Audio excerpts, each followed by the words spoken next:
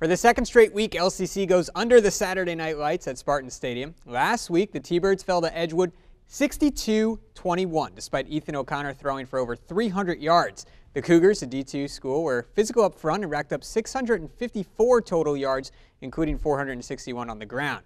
2-2 T-Birds looking to bounce back tonight, hosting Toledo Rogers.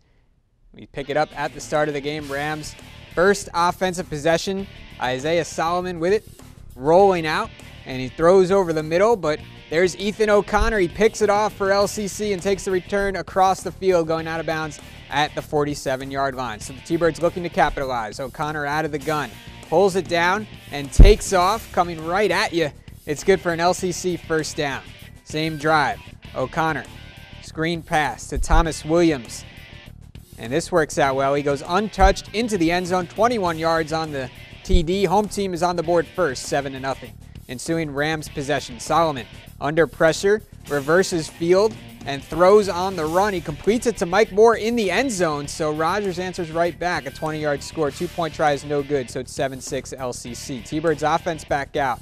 O'Connor deep down the sideline. Tremendous catch by Paul Holbrook reaching out for it, and that sets up this. O'Connor on the keeper, picks up a block, 7 yards into the end zone. Touchdown LCC. They win it big, 48-18. Nice bounce back win. And for all of you LCC and Spencerville fans out there, your school is now using the brand new HS3 service from WOSN. HS3 allows your school to broadcast their events live and on demand, so every fan and parent can watch their favorite games on any device. Check out this brand new service from WOSN at WOSN.tv.